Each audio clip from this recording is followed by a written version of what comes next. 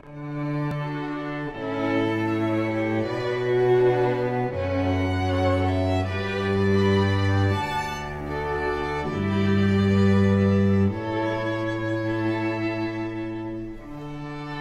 is ThinkTech Hawaii.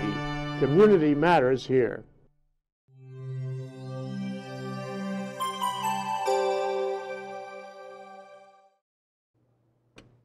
Welcome back to the Cyber Underground. I'm Dave Stevens.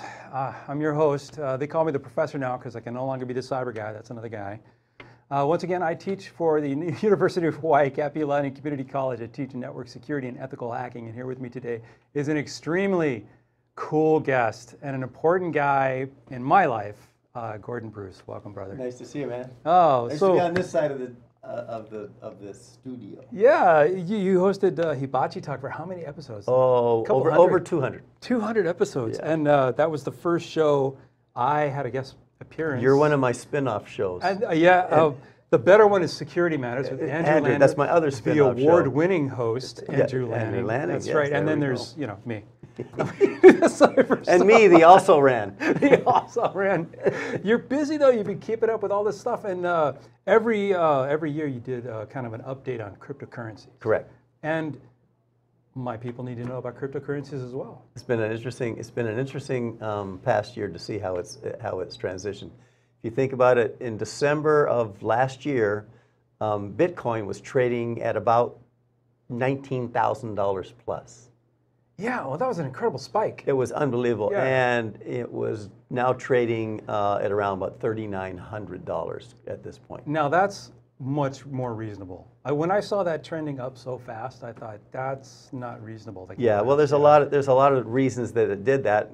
Thanksgiving was one reason when everybody was talking about it at Thanksgiving, last year, and then right, boom, yeah. Everybody bought in. Yeah, the trading organization saw a huge uptick in new members. I think Coinbase had a 300% increase in the number of members that went to Coinbase right after Thanksgiving. 300%. And so when that happens and they're buying, guess what? Like yeah. stocks, everything goes up. Everything By the way, the market took another nosedive today. So. Yeah, I saw that. It looks like we're correcting. Still. That's what I tell everybody. Yeah. It was just way too hot. My stepfather was a trader for 50 years, and he predicted every single bubble, kept his clients out of it, and said, watch out for that, watch out for this, watch out, shift over here to bonds for a while, and let's stay cool. Move it. Right. Which reminds me, I'm not giving any financial advice here, so I have no credentials or anything that would give me the authority to give financial advice. So what I'm saying here is informational. It's got nothing to do with guiding you on what you do with your money. Good tip. Protecting you, protecting me in the show. Yeah, because it's just what I see happening and the kinds of things that pique my interest because I enjoy playing in this space. Well, you understand the space too. I mean, cryptocurrency is a blockchain technology that came out, what was it, a decade ago? 10 years ago now. Yeah. Yep. And 10th anniversary. I actually know someone who bought Bitcoin at 38 cents. I know. So do I. I don't know if he still has his wallet. Yeah, I know someone that bought it at 38 cents. I know someone who got it at a little over 40 cents. Wow. And didn't think it was worth anything and didn't do anything with it. No. And bought a Starbucks with it and it was gone. So that's why I don't give any financial advice. That's why I don't. Just cut your heart out right there. Right now and just throw it on the table. So instead of the brand new car, you got like a latte? I got a latte. That's now at one point that was a $20,000 plus latte. Oh my God. Well, that's a great story. I mean, what was my great-grandfather told me? Bad decisions make great stories. Yeah. And so all of us have a lot of great stories. Yeah, everybody likes to say all the good things they've done, but I've made some major clusters, I can tell you. That's a great story. You got to tell that when we're drinking sometime. Guess what I did with mine. Yeah, well, first of all, Merry Christmas, and thanks for being on the show. And I'd like to explain in real simple terms really quick, what is blockchain? What is crypto? Why does it have any value? Let's take 2 minutes. And okay, just so cover that really quick. the key to all cryptos is the blockchain technology. And Satoshi Nakamura, whoever that may have been, created this way of doing transactions that could be created in an untrusting network. So I don't trust you, you don't trust me, but a transaction can happen where this blockchain will be authenticated by objective third parties who will verify that that transaction is true. So if I was to give you a dollar that was authenticated in the blockchain. Other players on the outside verify that I had the dollar to give you, and I gave you that dollar. So everyone's got the same checking ledger, and So- we're all making the notations in it, and one can't go rogue. One can't go rogue because they're rewarded for authenticating that transaction. And that's Bitcoin mining. And that's, you know, well, that's, Well, that's coin mining, yeah. coin mining, and it depends. So like Bitcoin uses a certain way of technology. There's proof of work, proof of stake. Ethereum uses that's another type of ledger. There's been spin-offs of those. They're called forks, where the ledgers have changed because of the length of time it takes to transaction to be verified. There's all kinds of things happening within the industry in the past 10 years, and it will still continue to evolve. But the big players are in it from a blockchain standpoint. That technology is not going to go away.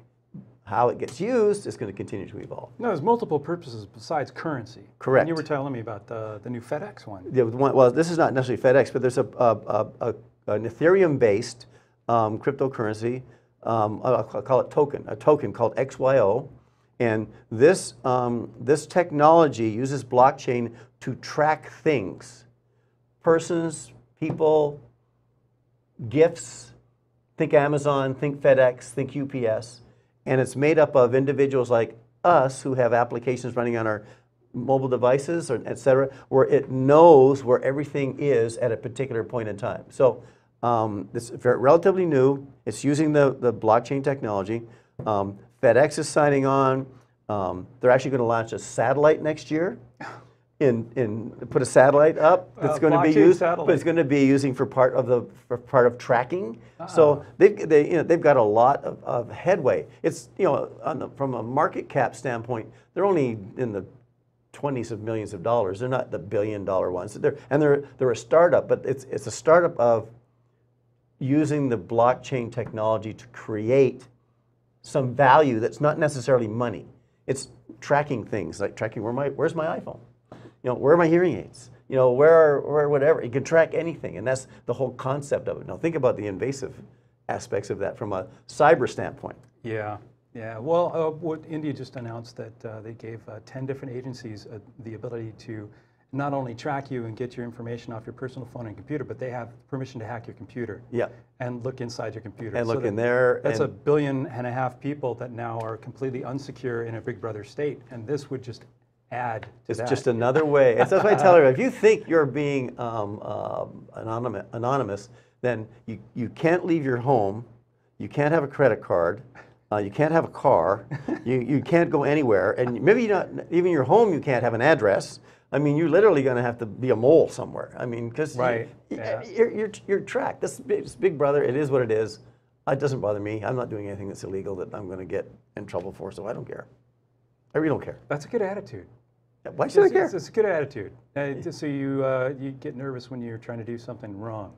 Yeah, everything I do, I look and make sure that I got my wife on one shoulder and my mother on the other, and everything I do from that point forward, I know they're both there. You're golden. So I ain't gonna do. That's it. That's it. Okay, well, I usually got my wife on one shoulder and there's a pirate on the other. Yeah, it's a really confusing situation. So I usually end up drinking. Yeah, it's just the way it goes. That's blame it on that. There's good parts and bad parts to this crypto, and let's do an update. Let's do your yearly update. Okay, so let's do my yearly update, and I want to talk to what I think is kind of I'm calling it the crypto conspiracy. Because there's a number of things that have gone on over the time, and I know we've got a really short window here, but I'm going to talk to you about like what happened in 1994 and 1995. Now I've been around, I'm almost 70 years old, been around in the tech industry for 50 years. So in 1994 and 1995, people bought stocks like Dell, AOL, Netscape. Remember them? Well, let's give our viewers in the cheap seats a little bit of like foundation here. This is when Yahoo first came out. When Yahoo first came out, these are all the straight times, and that was when the institutions, the big players, were saying, "Don't buy those stocks." They were telling individuals like myself, "Don't buy. This is not. You don't want to buy those. Volatile. Don't want to buy them," and so on. Well, guess what happens? They were buying them. Yeah. They were, and there's nothing illegal about this. They were forcing the prices to come down, and they were buying them. And what was shown in 1995 to the year 2000, those tech stocks exploded. And guess who owned most of them? The institutions. I own some that crashed, of course. Yeah, yeah. We all had the ones. We all had some that crashed. Yeah. But the institutions were the ones that were talking them down and buying them up. And then when it went up, they were all reaping the rewards. So that happened in 94, 95, then 2000. And the reason I'm doing this is because I'm going to show you that there's a pattern. There's a pattern here when it comes to cryptocurrencies. 2003, the dot-com. Yeah, we crashed. Big time crash. Yeah. The big dot bomb. Everything went on. The guess who were the biggest buyers of those stocks during that time? Same institutions. Same as before? Same institutions as before. So again, this thing is going down, going down, going down. They're underneath buying it, and then now look what happens with those tech stocks from the dot bomb area. They recovered magnificently. Magnificently, Yeah. And Microsoft, Google, all those are Apple, huge stocks now. I'll give you an Amazon example. So Amazon, okay, Amazon. I'll give you an example. At one point, Amazon, and this is when it would drop more than 30%. Amazon was $94. It dropped to 54. Okay. Well, what was happening then? Institutions were saying, "Got to get out. Got to get out. Get out." A year later, Amazon's trading at 246. Wait, it's at 246, but it dropped there. Now it goes down, and it drops to 173. It's still at 173, which is way hell bigger than 54. Right. You know, come along a little bit later, Amazon drops from 402 to 297. Wait a minute, it drops to 297, but it's up from up from 173. So if you look at the chart, the trend is going up here. And now what's Amazon trading at? $1,377 as of today. So there's a huge thing. And so I'm always looking at these things saying, are these institutions manipulating the markets? No, that never happens. I mean, it's not illegal.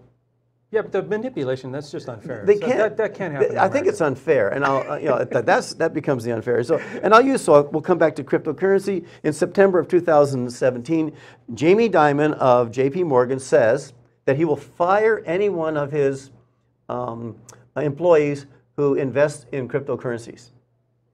That weekend, the cryptocurrencies dropped 24%.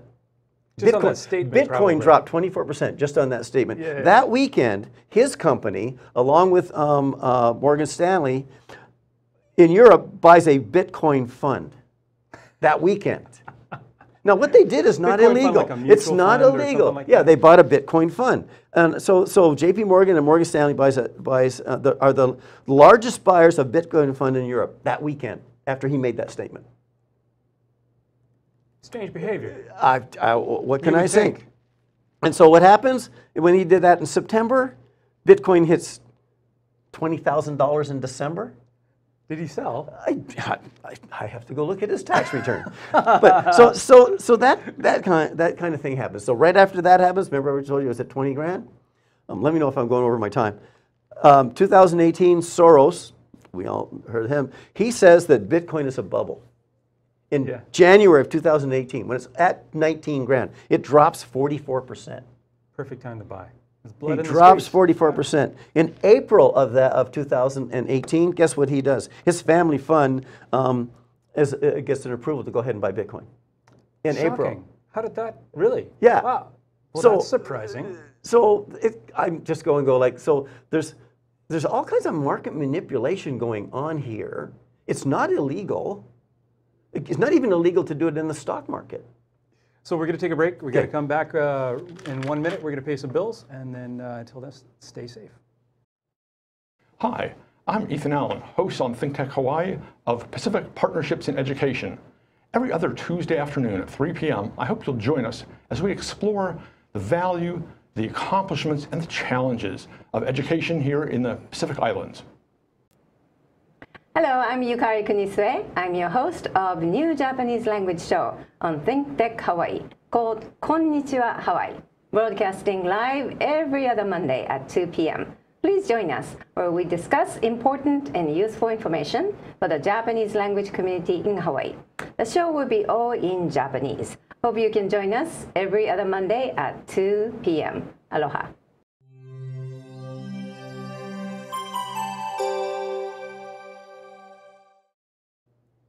Welcome back to the Cyber Underground. I'm Dave, your host. They call me the professor. I'm here with Gordon Bruce talking about cryptocurrency. Let's get back into it. I think We ought to reiterate, first of all, you're not giving any financial No, advice. not at all. The This is show no not financial giving- advice. We're not telling you to go out and buy Ethereum or Ripple or whatever's out there. Yeah. It's just, this is just informational. Yeah, just Uh, informational. I think I'm speaking to people in the cheap seats again. Cryptocurrencies are like any other speculative investment. Right. In that it's a faith-based thing. Whatever the value is, what people think it is. Right. Right? So if people doubt it, it's going to be less valuable. If people have faith in it, the price goes up. And it can be manipulated by statements from people in incredibly powerful positions Correct. in the financial industry and from other business standpoints. And so you were just talking about how Jamie Dimon and George Soros both made statements, drove down the price seemingly, and then bought when it was low. Related to their organizations that that there was purchases made. So Right. I mean those are the kinds of things that happen. I mean one that happened in February, Goldman Sachs said that Bitcoin would go to zero. It dropped 27%. So Goldman Sachs in February says Bitcoin's going to go to zero. It drops 27%. In May, Goldman Sachs opens a Bitcoin trading desk. Okay, in May, and then they put $400 million to purchase a cryptocurrency trading platform. So wait a minute here. So I mean, I just sit here and I go like, so it's kind of like, it's not illegal, but again, it's not illegal. Right. I mean, I can guarantee you that my commentary on Bitcoin is not going to force it to go up as of the end of this show. It definitely won't happen. But this is not an isolated speculation or investment. The whole countries can fail on this kind of information. Well, individuals, the credits can go down. The banks can fail. This is what happened in the late 20s. yeah, right? a lot lack of things. Of faith. Yeah, lack of faith. Think of the housing crisis and what happened with the way all the derivatives and what happened when that crashed and the banks did all their thing. I mean, I won't get into that part, but there's also kind of a correlation in that space as well. So anyway, I just sit here and I watch it. I play in this space because it's fun. I get to look at the histories of things that are happening and You see do what. this in your spare time. I do this in my spare time. This is not a full-time thing for me. Are you kidding? But I just follow. What I like to do is follow the commentary of the people that are followed, the big name players. The Soros and the Dimons and all of those kinds of people. And Christine Lagarde. I can never get her name right. She was the head of the IMF. Okay. She told International Monetary very Fund. fun. Yeah. She told all the banks they should band together to go against cryptocurrencies. So the head of the IMF says to go to all the central banks to band together to go against these kinds of currencies. Why didn't she say why don't all the banks go together and band together so you can ban sex trafficking or any other thing? Like why just cryptocurrencies? Why did she pick that one? Do you think it's a fear of the cultural shift that the blockchain technology brings to the banking industry? I think that's part of it. So we go back to my initial comment at the beginning of the show. It's like, it was based on distrust. I mean, when you and I do a banking transaction now, we have to go jump through all kinds of hoops. Right. When we do an international banking transaction, how long do they hold your money before it gets turned over to the person you give it to? Always earn interest. 3 to 5 days. Yeah. They take it out of your account. The moment I write that check, they take it out of my account. But you don't get it for 3 to 5 days. Right. Because they're using our money. Right. During that period of time. It's not illegal, it's just how the system works. Whereas a blockchain and cryptocurrency transaction happens within seconds to minutes. And there's no bank. And that's why there's another cryptocurrency out there, XRP, which is really getting some legs out there because the banks are looking at that blockchain technology as a way for them to conduct financial fund transfers. This is Ripple, XRP? XRP, this is Ripple. So this is Ripple. They have a product called XRapid that the banks are looking at to help them improve the way they do financial transactions and transfers. And they have to. Look at how the banks are changing the way they operate. They're turning into coffee shops. They're turning into all kinds of things. Banking has to change. It's almost 100% online. Yeah. It's rare that someone goes into a bank. I still go into the bank because they get real fancy now. I can go get coffee at some of them. I mean, I can sit in the lounge, I can have my computer, get on the Wi-Fi. It's secure. I mean, it's all kinds of stuff. So XRP is another one that's kind of an interesting one that I'm following because it's adding value to something. Right. Bitcoin was supposed to be, in my opinion, a way to do financial transactions, and I have done financial transactions using Bitcoin. As a matter of fact, a friend of mine in Japan called me yesterday because the company that she works for wants to pay her in Bitcoin. So I was like, well, it's going to be interesting. I don't understand all the laws in Japan, but you better go look at it. Interesting though, if you got paid in a standard amount of Bitcoins and Bitcoin was on the rise as you're employed, right, you'd be making more and more money for doing the correct. same job. But if it was going the other way around, you'd be losing. making less money. Right. So you got to remember, when there's ups, there's downs. That's right. Well, the cyclic thing in the market, if you looked at the market in general since 1915 on, it goes through the heavy bumps and waves, right. but generally that is an uphill slope. I mean, right. there's always a rise in the market if you can wait. If you look at it over decades, and we just talked about it earlier, essentially Bitcoin, or the blockchain is 10 years old, 10th anniversary coming up. And if you still go back and you look at the Bitcoins of this world and the heavy swings that have happened, again, 38 cents to $3,800 in 10 years, I don't care what anybody says. That's really good. If it went to 20,000, which it did, that was phenomenal, but it came back to where it's normal. I don't know what normal is. I mean, do more people use it now that it's not as speculative? I still don't have anyone that's paid me in Bitcoin yet, even though my company accepts Bitcoin as a form of payment. Not yet. Huh? Not yet. Huh. Look, hey, QuickBooks has a plugin to allow you to accept Bitcoin as a form of payment. Would you take it though? If Oh, someone I said, would in a heartbeat. Yeah. Yeah, Okay. I would. Because again, it's like anything. I would hold on to small portions of things.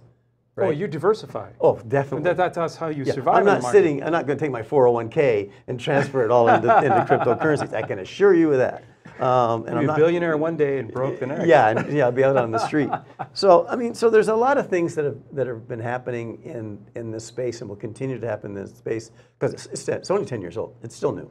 That is an infant when it comes to a new financial technology. Yeah. And I think you're right. It's going to be integrated into our normal banking structure in the next 10 years or so. It's going to be completely normal to just do transactions this way.